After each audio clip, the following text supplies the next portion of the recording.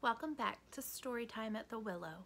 I hope you enjoyed our last story. Here's today's. I Can Read with My Eyes Shut by Dr. Seuss. I love reading Dr. Seuss stories.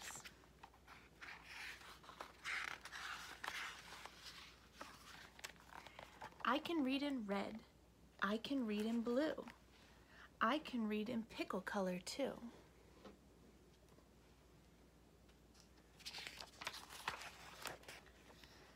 I can read in bed and in purple and in brown. I can read in a circle and upside down.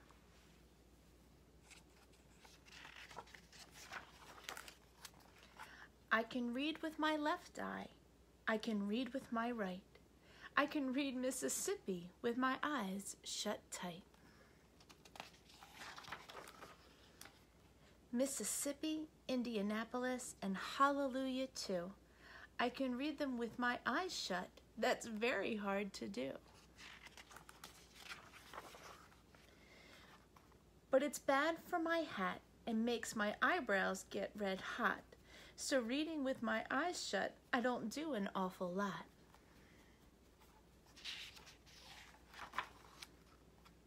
And when I keep them open, I can read with much more speed. You have to be a speedy reader because there's so much to read.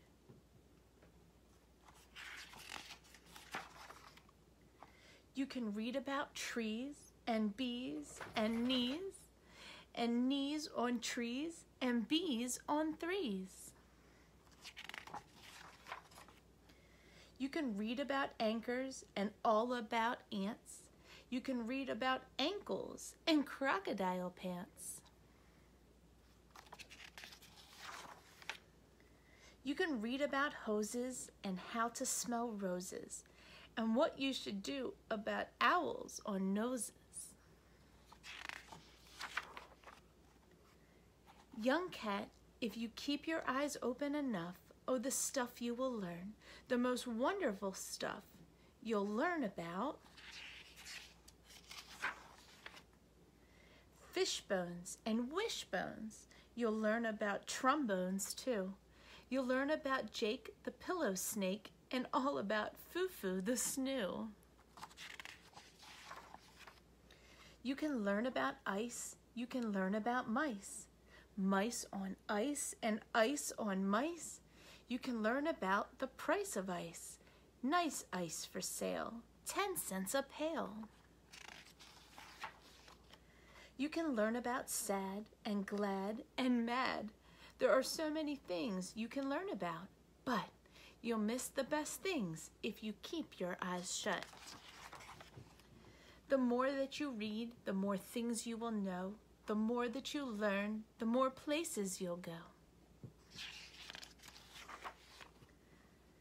You might learn a way to earn a few dollars, or how to make donuts or kangaroo collars. You can learn to read music or play a hutzut. You keep your eyes open, but not with them shut.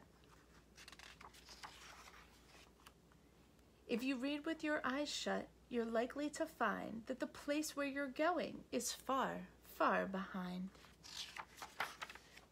So that's why I tell you to keep your eyes wide. Keep them wide open, or at least on one side. I loved that story, and I hope you did too.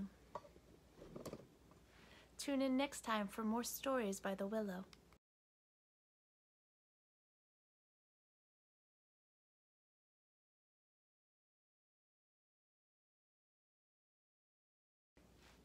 Welcome back to Stories by the Willow. Today we're going to continue with our Dr. Seuss theme, and we're going to read The Earbook. It's a pretty awesome dog on there, isn't he? Look at those big ears. My dog's here too, but he's sleeping. So we're going to get started. I hope you enjoy. Tick, tock, tick, tock.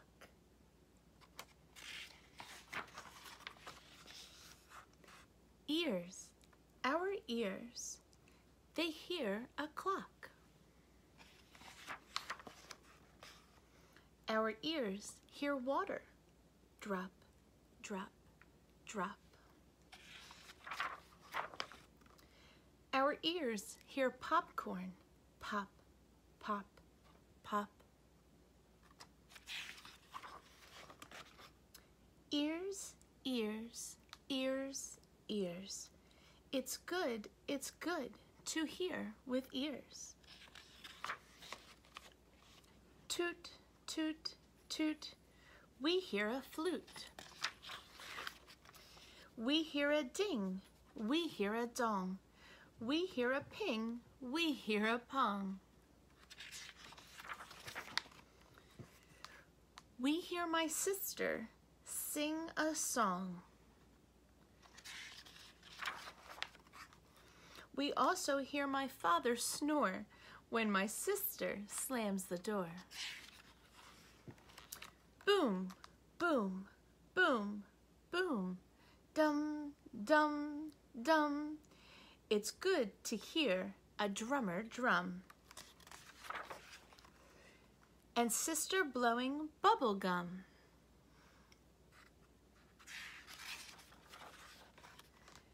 We hear hands clap and fingers snap. We hear feet tap, tap, tap, tap, tap.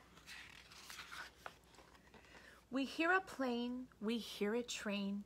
It's good to hear the rain. Ears, ears, ears. We like our ears. It's very good to hear with ears.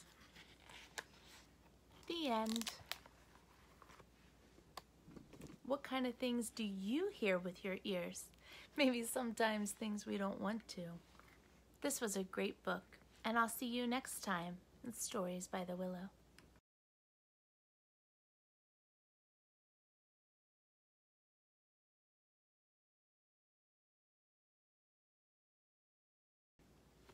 Hey everyone. All right, our next one is Are You My Mother?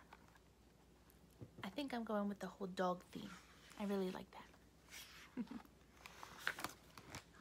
All right, we ready? A mother bird sat on her egg. The egg jumped. Oh, oh, said the mother bird. My baby will be here. He will want to eat. I must get something for my baby bird to eat, she said.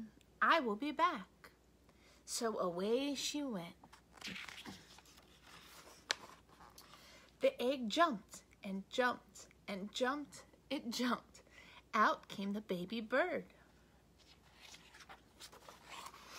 Where is my mother? He said. He looked for her. He looked up. He did not see her. He looked down. He did not see her. I will go and look for her, he said. So away he went. Down, out of the tree he went. Down, down, down. It was a long way down. The baby bird could not fly. He could not fly, but he could walk. Now I will go and find my mother, he said. He did not know what his mother looked like. He went right by her. He did not even see her. He came to a kitten. Are you my mother? He said to the kitten. The kitten just looked and looked. It did not say a thing.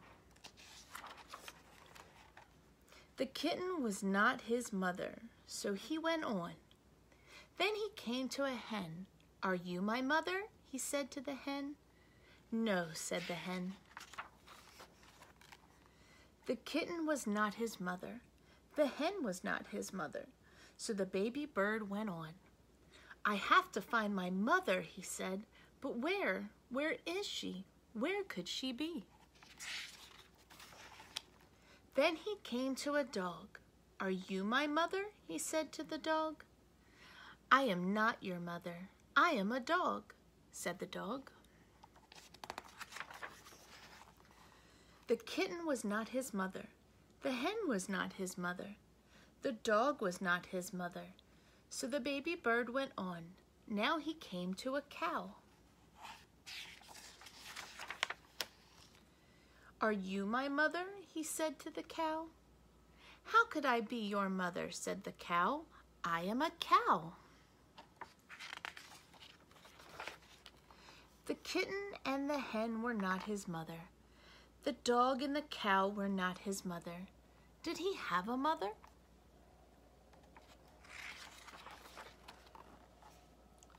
"I did have a mother," said the baby bird. "I know I did. I have to find her. I will. I will." Now the baby bird did not walk. He ran. Then he saw a car. Could that old thing be his mother? No, it could not. The baby bird did not stop. He ran on and on. Now he looked way down. He saw a boat. "There she is," said the baby bird. He called to the boat, but the boat did not stop. The boat went on. He looked way up. He saw a big plane. "Here I am, mother," he called out. But the plane did not stop. The plane went on. Just then, the baby bird saw a big thing. This must be his mother. "There she is," he said. "There is my mother." He ran right up to it. "Mother, mother, here I am, mother," he said to the big thing. But the big thing just said, "Snort." "Oh, you are not my mother," said the baby bird. "You are a snort. I have to get out of here." But the baby bird could not get away. The snort went up. It went way up, and up went the baby bird. But now, where was the snort going? "Oh, oh, oh, what is this snort going to do to me? Get me out of here." Just then, the snort came to a stop. "Where am I?" said the baby bird. "I want to go home. I want my mother." Then something happened. The snort put the baby bird right back in the tree. The baby bird was home. Just then, the mother bird came back to the tree. "Do you know who I am?" she said to her baby.